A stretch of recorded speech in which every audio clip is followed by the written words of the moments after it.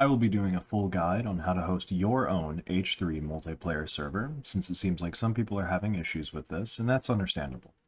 This video will be split into 3 sections, the first showing you how to use H3MP, and the other 2 explaining how to port forward or use Hamachi to host your own server. I will make sure to leave timestamps in the description and YouTube chapters so you can skip ahead to whatever section you may need. The first thing you're going to need to do is download R2 Mod Manager. The link will be in the description, but you can get it from thunderstore.io. And once you've downloaded and installed R2 Mod Manager, then you'll have R2 Mod Manager. You can select H3VR. You can create a new profile. It can be named anything, or you can use the default profile. And once you've created this profile, you can go online and you can search for a mod. You'll search for H3 Multiplayer, since it might not always be at the top. Download its dependency, BepInEx. And once you have this, you will need to start your game once to generate the config. And once this finishes loading, then you're good to close H3VR and SteamVR. And now you can go to the config editor in R2 Mod Manager, search up H3 Multiplayer, and you'll see the config.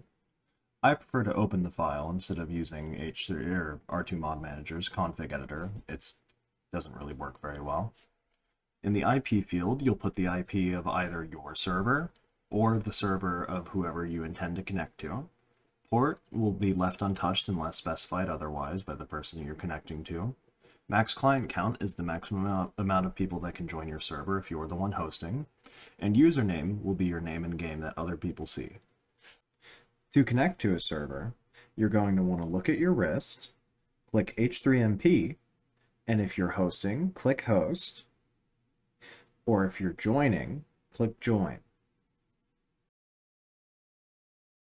If you are able to, the best way to host by far is port forwarding. This will allow other people to connect to you without having to download third-party software. You're going to want to start by pressing the Windows key, typing CMD, and opening Command Prompt. In Command Prompt, you're going to want to type ipconfig, and under Default Gateway, you're going to want to look at this IP here. You can copy it, and then you're going to want to go into a web browser of any form, paste it, and that should connect you to your router. Now, unfortunately, every router is different, so I couldn't give you a hard and fast rule, but generally, there will be some form of settings page and some form of port forwarding page.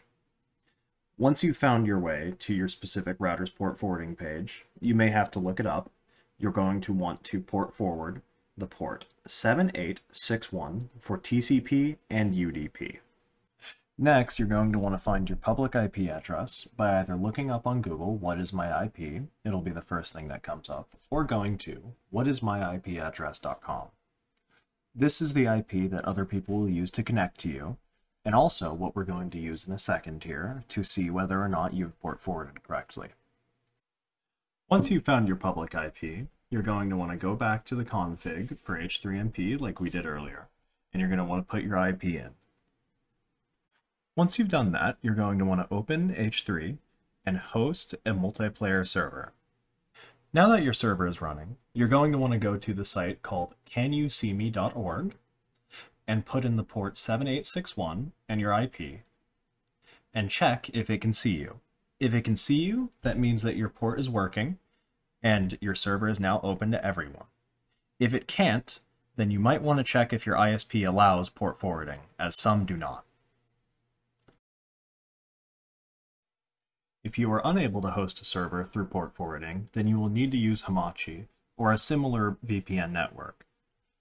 You can download Hamachi by going to vpn.net, clicking Download Now, and keeping this file. It will always tell you it's harmful because it's a .msi, but Hamachi is well trusted and widely used.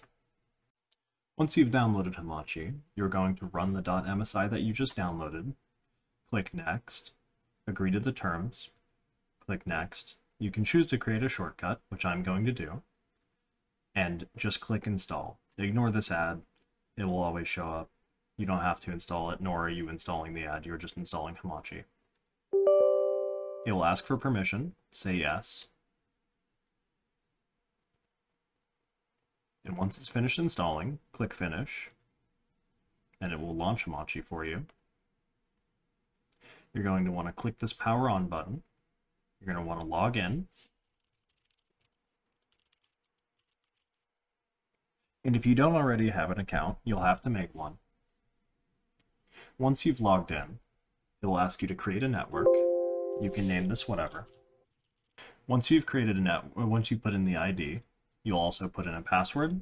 I'm going to make the password for this 1234 if anyone wants to join this network for whatever reason. And once you've created it, now all you have to do is give your friends the ID, the name you just gave it, and the password, and they can go to Network, join an existing network, and join it through here. Now that you've finished setting up Hamachi, you can right-click this number in the top left here to get your IP, copy it, go to R2 Mod Manager, go to the profile you created earlier, go to Configs, edit the H3MP config, and put that IP in there. That will be the IP that people use to connect to you if you're the one hosting.